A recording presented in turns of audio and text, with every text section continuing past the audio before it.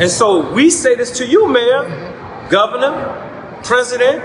If you think that they're that powerful that you have to acquiesce and answer to them over us, then you tell them to vote for you these next elections. That's right. You tell them to support your Democratic National Convention. And we're going to show you how we feel about the Democratic National Convention. Turn it up. Thank you. If you think you're going to have a peaceful Democratic National Convention in the city of Chicago while our people are starving, that's right. stay tuned.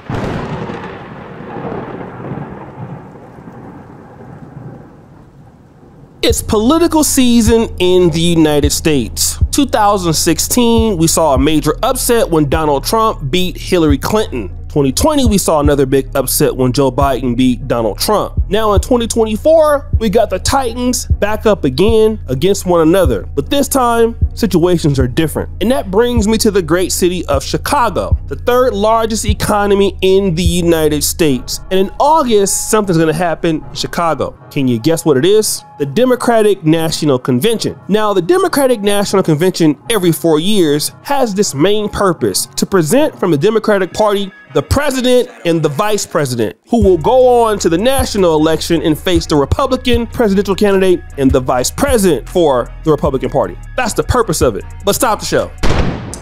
Chicago has some problems with the Democratic National Convention. And that is why Chicago Mayor Brandon Johnson is going to tighten up on security. Let's check it out. We're less than 6 months from the Democratic National Convention taking over parts of the city. And now we're learning more on the security that'll be in place. On behalf of our city, I am immensely proud and thrilled to welcome this event back to our city. And I'm confident about its success. Chicago Police Superintendent Larry Snelling says they are leaning into what they've learned, especially 12 years ago when thousands marched in protest through the city's streets. Well, think about this. Just stop the show again. Chicago is a Democratic city, has been so for many years. I'll let you see all the mayors that they've had in the last 60 years or so that have been Democrats. Democrats are there all the time. Not only there, but in other cities like Dalton. Even Tiffany Henyard, who's one of the worst mayors in the country, is a Democrat. And don't believe me? Listen to what Mr. Jason House says in Dalton, Illinois. Listen to what he says for people who just get elected Democrat in his city.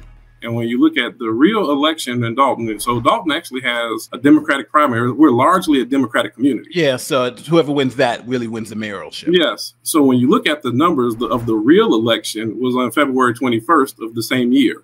Mm-hmm. During that election, she won by 4%. She beat out the former mayor. She got the lowest vote total of any mayor that ever won the Democratic primary. Oh, wow. That's right. If you win the Democratic vote, you're already going to be a mayor or a senator. You're going to have everything. So how is it a city that has everything Democratic worried about what's going to happen at the Democratic National Convention? Rewind!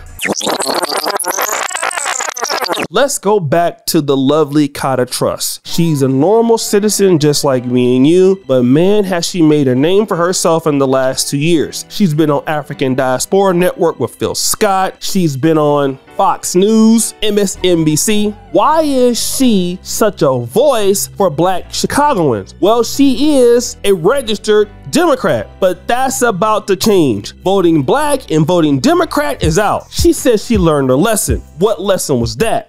And one of the things that happened with Brandon Johnson was he was really a lesson to me and probably to other Blacks that we can't just be out here voting for people because they look like us.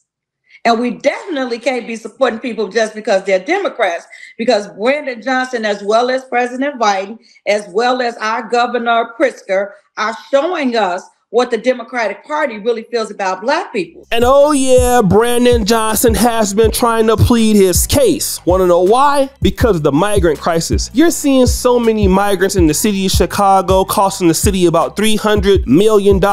Migrant shelters coming up everywhere. You even see so many immigrants in Chicago selling candy bars on the side of the road, trying to make money. African Americans are tired of that. Check this out. It's 68,000 Chicagoans that are homeless. Majority of them are Black. Our Black kids are running rampant out here. Record carjackings, record auto theft, and robberies. Downtown has 3 to 4 illegal families on every block begging for work and selling Kit Kat bars after $1 billion was spent on them. Where is that money?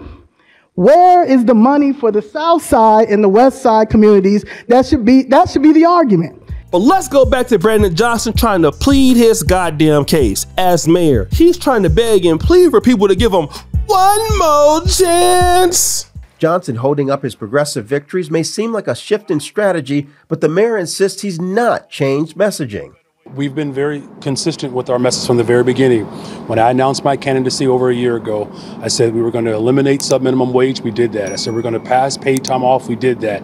I said we're going to invest more in youth employment. We've done that. I said we're committed to hiring more detectives. We're doing that. Whether it's a shift or not, some say Johnson is just not connecting. But not Black Chicago, not having that shit. Not at all. You know when you get sick and tired of being sick and tired? You ever been in a relationship with somebody you just can't really stand them no more? You kind of understand it ain't gonna get no better. They won't brush their teeth. They breath stink. They be farting. Farting sounds. They do all that stuff you just can't get rid of, and you love them, but they not gonna change.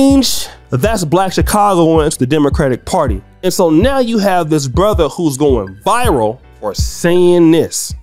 And black people speak for black people. Oh, yes, sir. Black Americans. We're not African American.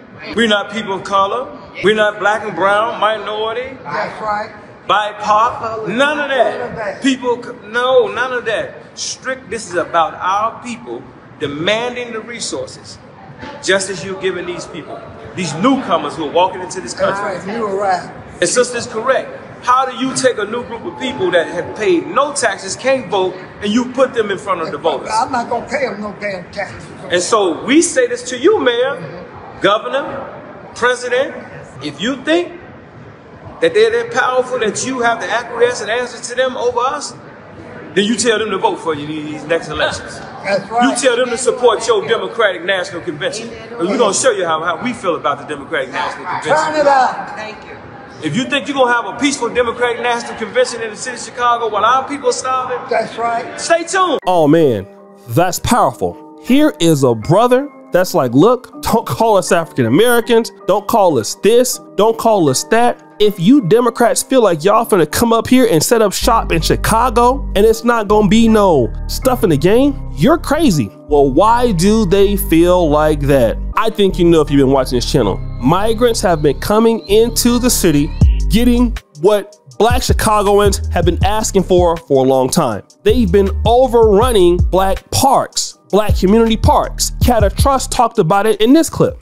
Well, let me just say this. I'm just a regular person here from the city of Chicago.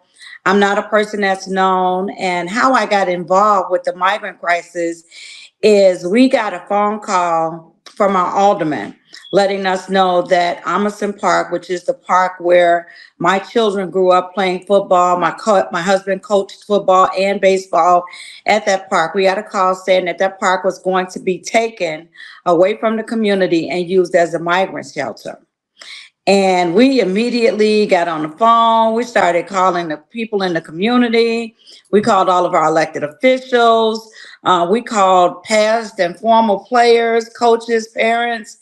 And we, we're like, hey, listen, they're trying to take our park away. We're going to have to rally and pull ourselves together and try to see if we can prevent this from happening. And it's with no consideration for how African Americans in the community feel. Imagine you're supporting a restaurant, you're supporting your own local business, you're supporting your favorite shop, and you're spending your money there, but they don't really give a damn how you feel. They don't care about nothing. What do you do after supporting them for like 50 years? You're like, wait a minute, I'm not gonna give you my money because you're not giving me what I need. And Cata Trust says she spent money with Brandon Johnson and gave him some time when he ran for mayor. Play that clip. Not only did I support Brandon, I campaigned for Brandon, and I gave Brandon money. And so, I was like 10 toes down for him. But one thing about me is if you gonna do the job, you better do the job right. I don't care who you are. I don't care how well I know you. I don't care if you're my friend. You got to be about your business. But yeah, Black Chicagoans are done. Really what they have seen is their Black neighborhoods in their city be overrun by another group of people who have not paid taxes, who have not worked. I live in Africa. I pay tons of money in California state tax. I pay tons of money in federal tax. I ain't even in the goddamn country. So I can imagine how they feel living there, being there all the damn time, and you're paying taxes. And if you happen to be homeless, you happen to do this or that, then some other group of people come into your spot and then they're trying to get everything that you got. How would you feel? You will feel like you're messed up. And I'm not trying to say the Republicans are the best alternative, or, you know, because conservatives got some black sellouts over there too. We're gonna talk about that. But at the same time, people are voting with a motive. And the motive is politics create strange bedfellows. And the Republicans are talking about stopping immigration. The Republicans are talking about doing X, Y, and Z. So Black Chicagoans are like, we really don't trust you.